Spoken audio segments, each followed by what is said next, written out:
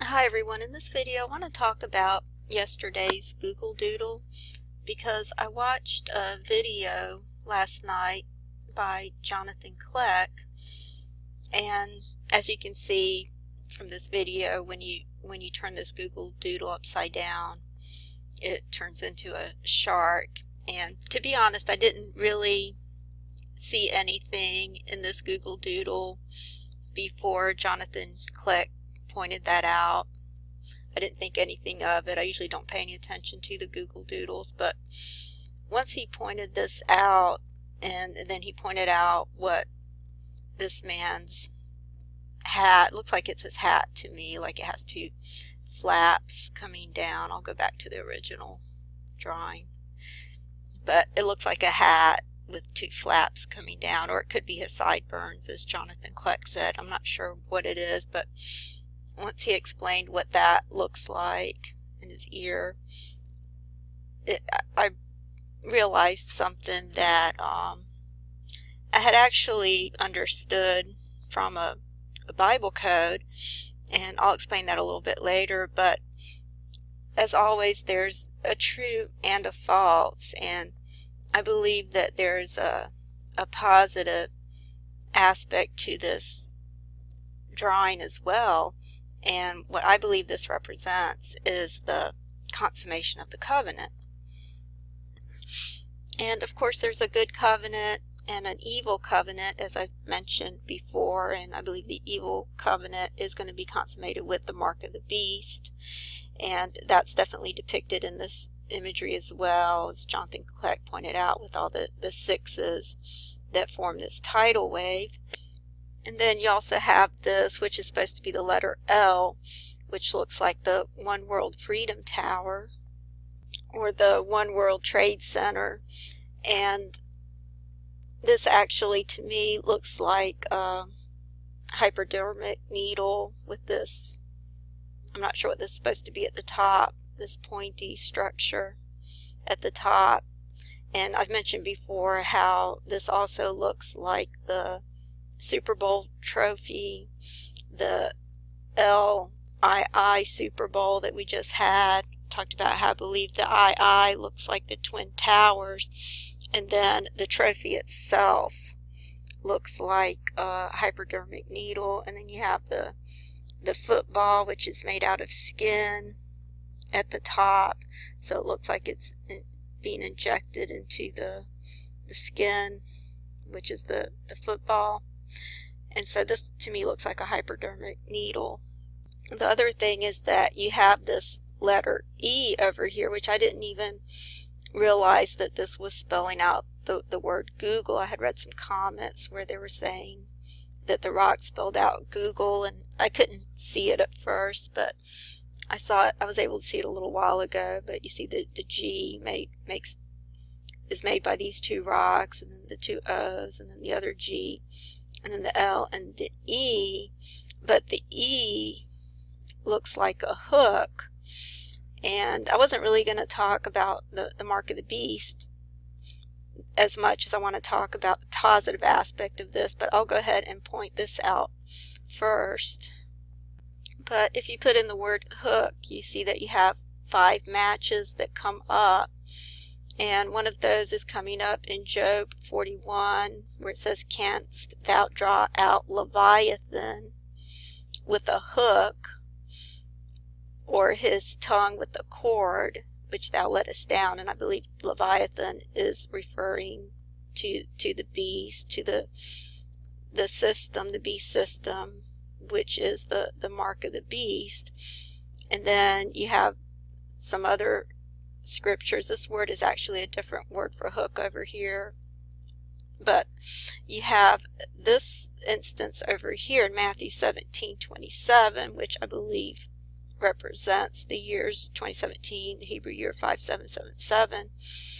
And over here it says, "Notwithstanding, lest we should offend them, go thou to the sea and cast a hook, and take up the fish that thou first cometh up, and when thou hast opened his mouth, thou shalt find a piece of money, that take and give unto them for me."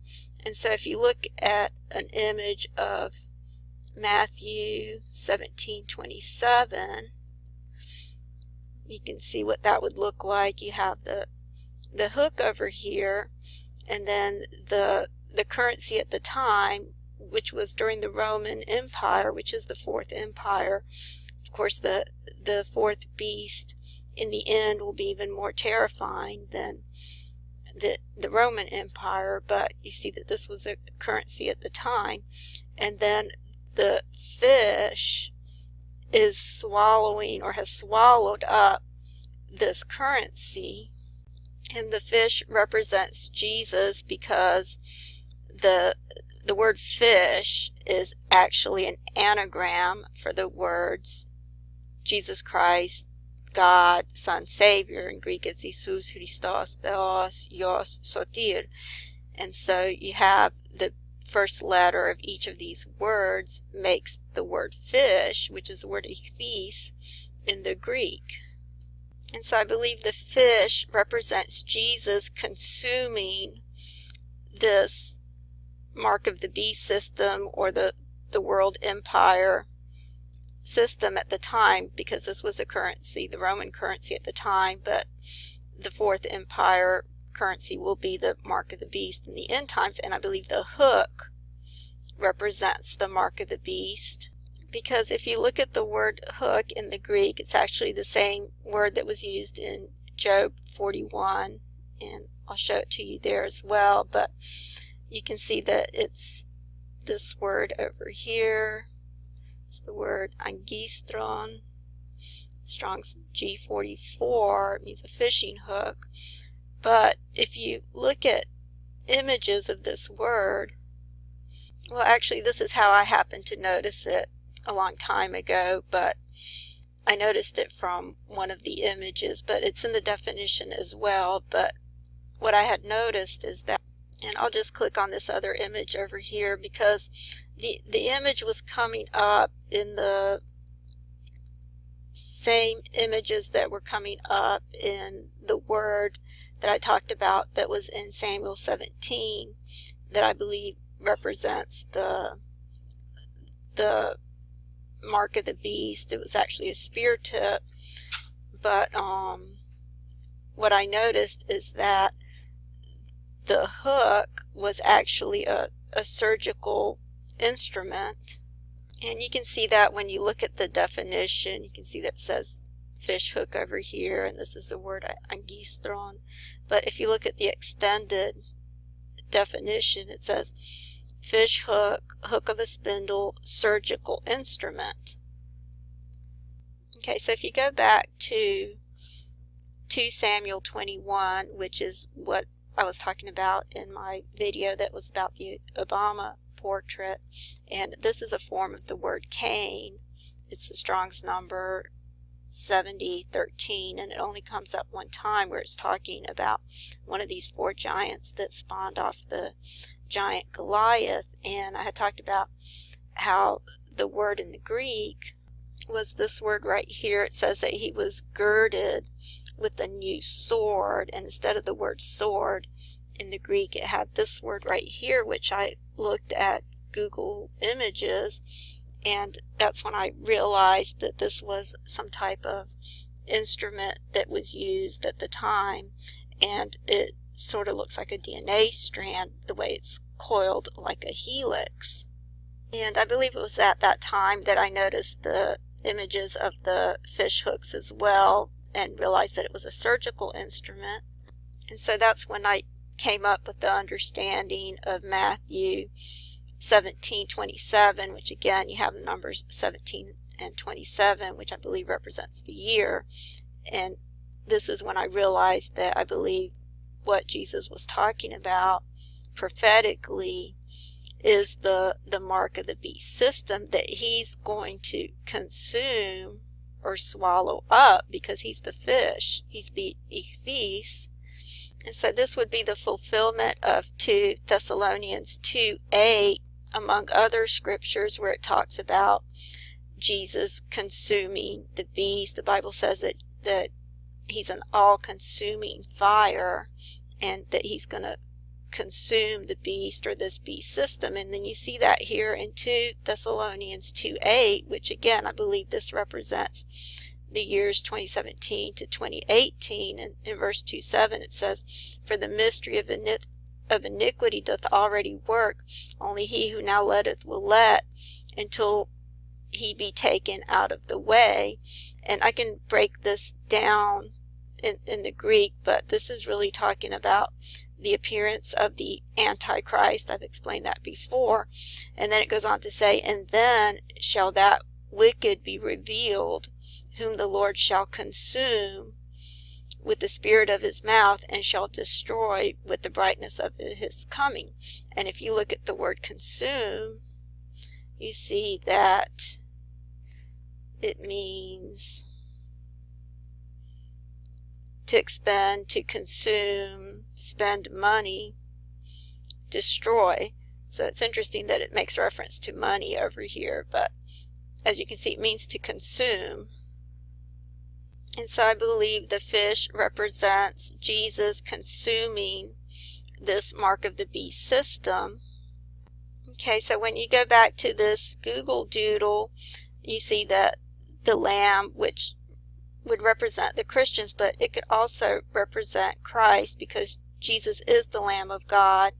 And then you see this hook where he's drawing in this mark of the beast system, which is also represented by the One World Trade Center, and with all these sixes over here when you turn this upside down. And so this shark could also represent Leviathan, the beast system, but it can also represent Jesus consuming this system as well, as is described in Matthew 27 or Matthew 17:27. But in addition, I believe it also represents the consummation of the covenant. And so that's the part that I want to explain next. Okay, and this is where it's going to get more complicated, because I have a lot to try to explain, and I'm not sure how much I'm going to be able to explain. I'm obviously going to have to make another video, but I'm not sure how many videos I'm going to be able to make before I can explain this. But the other thing that I understood immediately once Jonathan Kleck explained what this looks like, which I never would have noticed before he said that, is that I believe this represents the consummation of the covenant. And the reason is because I had done a table some time ago where I had put in certain words that I believe represent the tree of life, because I had made a video some time ago. Okay, I might have talked about it a little bit in this video that was 4 parts, that's called What Happened in the Garden Exactly. And then I made another video over here, Supermoon to be Shavat, a story about trees. And so I might have explained it a little bit there, but basically what I was trying to explain in these videos is that the story of the Bible is not just about the 2 seeds. It is all about the 2 seeds, but it's important to understand that the seed comes from somewhere. And so it's a story about 2 people which represent the tree of life. Of course, Jesus represents the tree of life, and the tree of knowledge of good and evil, which is represented by Satan. So you have the 2 trees, or the 2 types of DNA, and this is all really a battle over the bride, which is basically Eve. The bride is represented by Eve, and I've talked about before how when God made Eve, that he was building a house. And if you look at the details of this drawing, which I can't enlarge any more than this, but you can see that the bride is made up of all these people. And so the bride is female, and Jesus is male. And this is the entire story of the Bible is the coming together of the male and the female. That's not a bad thing. That's a good thing. But the bride is made up of an entire community of people. But I'm just about out of time, so I'll have to continue in